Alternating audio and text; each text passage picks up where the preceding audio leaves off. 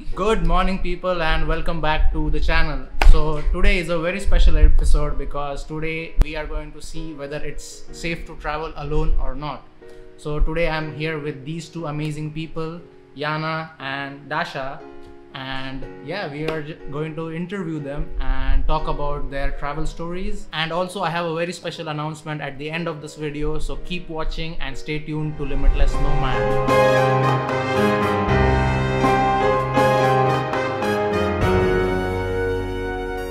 Right now, I am here with Yana. Yeah, hello. So, where are you from? I'm from Russia. Which city?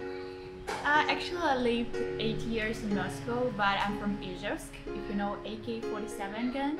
Oh. So yeah, this gun was made in my city, in Izhevsk. Wow, that's. Yeah. Which city are you from? My name is Dasha. I'm from Russia, from a small city near Moscow, 5 kilometers from Moscow. The name of the city, Korolov. Korolov. What do you do in Russia? Before I was in Russia and I work as an English teacher, usually for small kids. And I like my job, but now I study in China. But now I'm not in China, I am in Vietnam.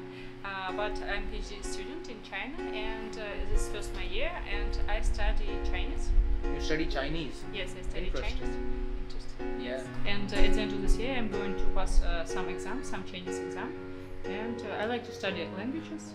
And after you pass these exams, you can teach Chinese? I think so. Yes, I think.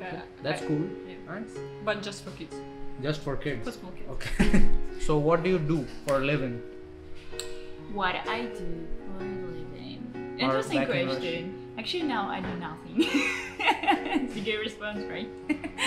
So, what I do for a living? So, when I lived in Moscow, I worked as an assistant to the sales manager in SAP CIS, but then I decided to move to China and work like an English teacher for little kids. Wow. Yeah. So you love kids? Yeah, I love kids. Nice. I like when women like to teach little kids, you know, it's quite an interesting job for women. So far, how many countries have you traveled? I've traveled to 34 countries. 34? 34. Wow, 34 Wow. countries. Yes. Wow. Yes, because Like, how, like, can you name a few? name of the countries? Yeah, some of them, not all of them. Okay, but in Europe there are a lot of countries, and you can visit a lot of countries during the one trip. Boom, boom, boom, boom, Yeah. boom, boom, boom. And I did this bicycle trip 2 years ago, and we visited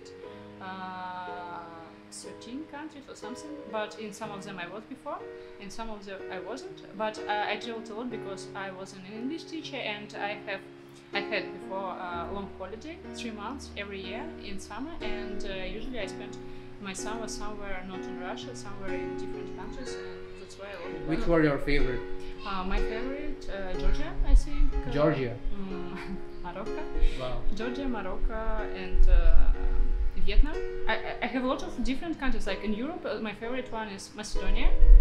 Macedonia. Macedonia. Nice. It's not famous one, but it's really good, cute, and people are friendly, and food is tasty and fresh. And I like this country because there are not a lot of tourists now, and not a lot of people know about it. And it's better. I prefer countries which is not really super famous and not full of tourists.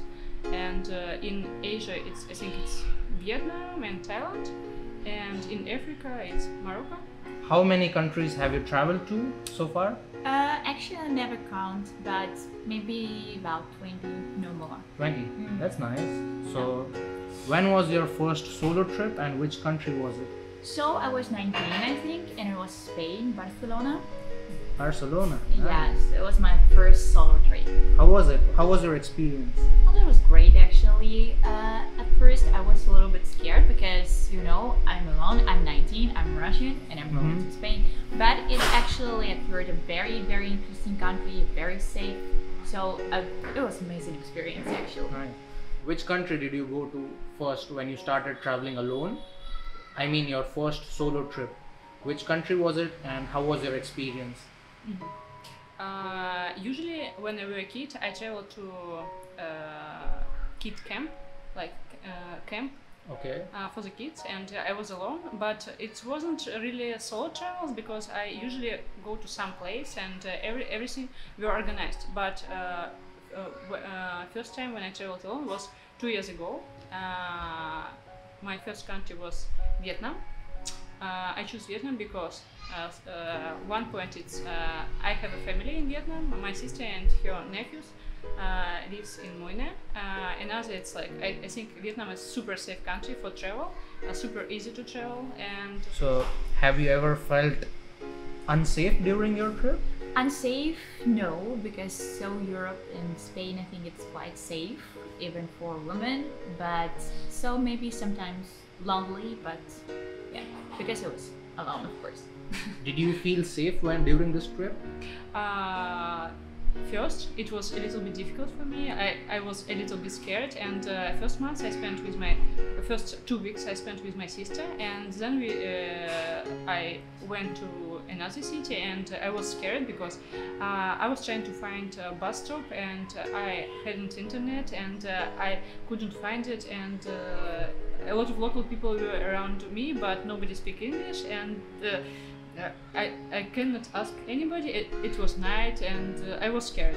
Yeah. But next morning, everything was okay. I reached the city I wanted to reach, and everything was okay. And after that, I decided that travel alone is not so scary as I thought about it. I think if you want to start to travel alone, you can choose a country where you was before. Because I was in Vietnam and I know almost everything about Vietnam, about buses, trains, and everything. And if you know a lot of stuff about country, it's much more easier to start your solo travel. Yeah. So in the beginning, it's going to be a little bit difficult, but after a while, after a few days spending in a new country, I'm very sure you will feel very safe. Whichever country you are going to, if you can name one country that you don't think it's safe for women. Wow. What's maybe Iran? Iran? Ireland. Iran. Iran. Oh, Iran. Iran. Oh, Iran. okay. Iran. It's Iran. Iran. Iran, maybe. I don't know. It's Iran. Have you ever felt unsafe during your trip? Like, were you ever in danger? In Asia, I think no. But before, I traveled in Europe with my friend. It was bicycle trip, and this time I was really super scared because we were in a train station, and we had money like $200 or something. But one man saw that we have money and decided to steal our money. And we were together with my friend, and she went to change money or something, and I was alone with 2 bicycles. And this man started to come to me, and I was so afraid, and I started to wave my friends, let's go, we need to go.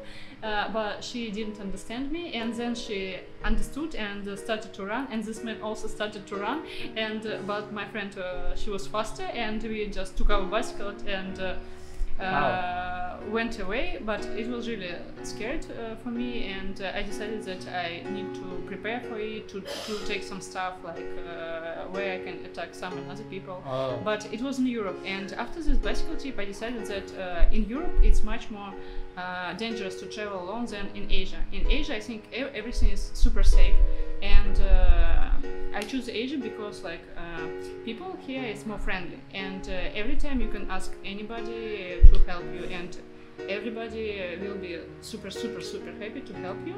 And also you can every time find a place where you can sleep or something. In Europe, like if you don't have place to sleep, it's not like super usual to ask people, oh sorry, can I have a tent in your garden or something. But in Asia it's super simple. And, people are more welcoming here. Yeah. And it's quite interesting. She just said it's much safer in Asia than Europe. Interesting, like I never knew that. What have you learned during your solo travel, and would you recommend other women to travel alone? I would recommend to travel alone to all people, even if you're a woman. Yes. So what I learned in my solo trip is when you traveling alone, you not stick to another people's schedule. For example, you don't need to wait somebody who just want to sleep longer, or you don't need to wait somebody who want to take breakfast longer or so on. It's amazing. You make your own arrangements for your interest, for what you want to do, and that's amazing.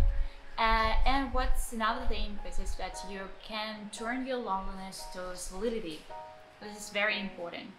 And another thing is, so I think this is a good time to be with yourself, to be one-to-one with yourself, to know you better, to know your thoughts, your mind, and that's really good. Yeah, so if you want to know more about yourself, you should go and travel alone, because all the decisions you will make when you travel solo is all about you, and one day this experience will help you to know more about yourself and maybe get a better perspective about yourself and make better decisions about your life after your trip. What have you learned by traveling alone, and would you recommend other women to travel alone? What have I learned? I learned that everything will be okay. Sometimes if you're nervous about something, you can just relax and ask somebody about, ask people to help you, and everything will be easy. You don't need to try to solve your problem alone every time. You can ask somebody, and it's much more easier, and everything will be okay. So do you recommend other women to travel alone? I think yes, but in Asia. But in Asia? Yeah, but in Asia. Wow, that's interesting. She's recommending women to travel alone in Asia. Vietnam. What's the best thing about traveling or traveling alone?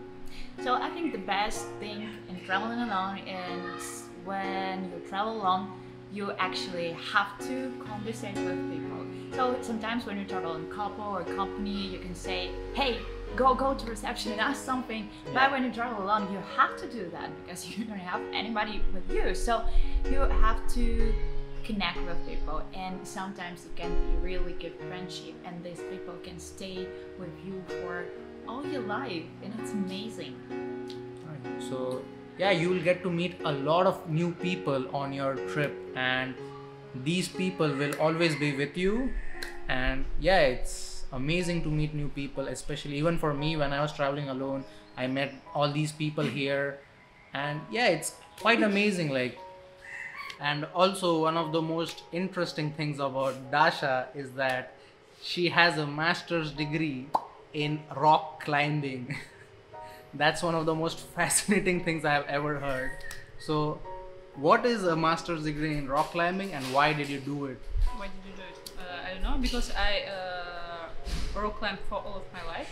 Yeah. And I like rock climbing, and sometimes before I worked as a rock climber coach, Yeah. and I decided that it's good to have some education in this area, and for me it was super easy to graduate this university, and that's why I decided to do it.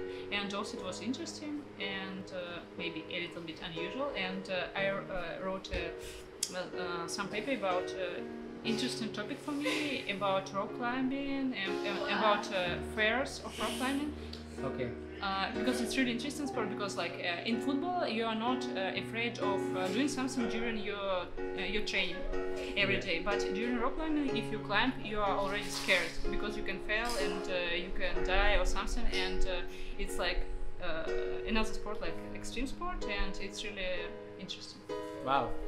A master's degree in rock climbing. So this was taught in a university, right? Yes. A proper university. In normal university. Yes. Wow, interesting. Like, I've never heard of a master's degree in rock climbing, But and this is very unusual for me. But it's okay, because like in my course I have a lot of people with different kind of sport, like rock climbing, like paragliding, volleyball, football, Wow. and everybody were in the same place. Okay. And we study the same topic, but we wrote the different works about each sport we practice.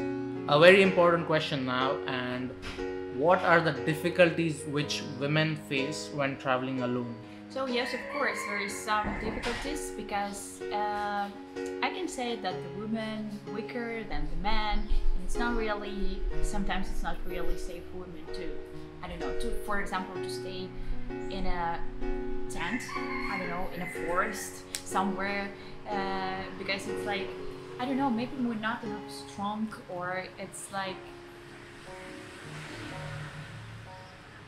it's easy to make threat to women than to men. Okay. And I think also that women they need more comfort than the men. So we need like a shower every day, and Oh. you know, Hey, change even our we need a shower. clothes and so on. Yeah. You know, it's not easy to, I don't know, to like live in a tent or live in a camp or something like that. It's of Yeah, course, that is true. but Like men can live in tents anywhere. Like if you find a small forest or a small space anywhere, Yeah. we can just tent anywhere. Personally, I don't like to do that, but yeah, I won't say like camping anywhere for women is safe.